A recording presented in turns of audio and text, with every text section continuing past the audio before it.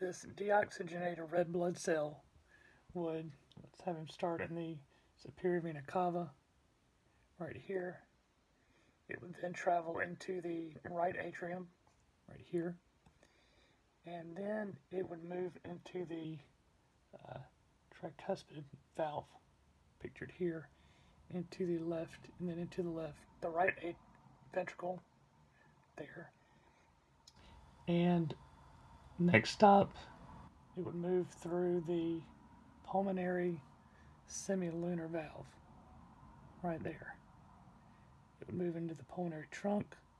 It would then branch off into either of these pulmonary arteries, this one here or this one.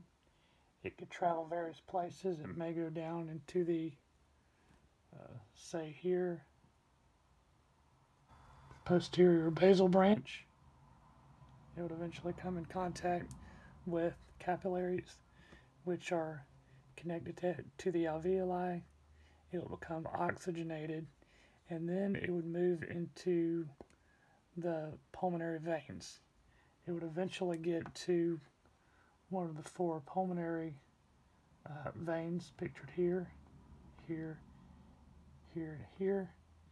And we have the superior left pulmonary vein, the superior inferior left pulmonary vein, superior right pulmonary vein, the inferior right pulmonary vein.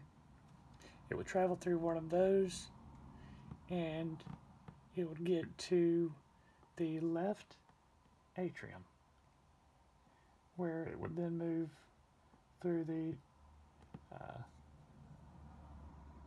mitral valve there, into the left ventricle,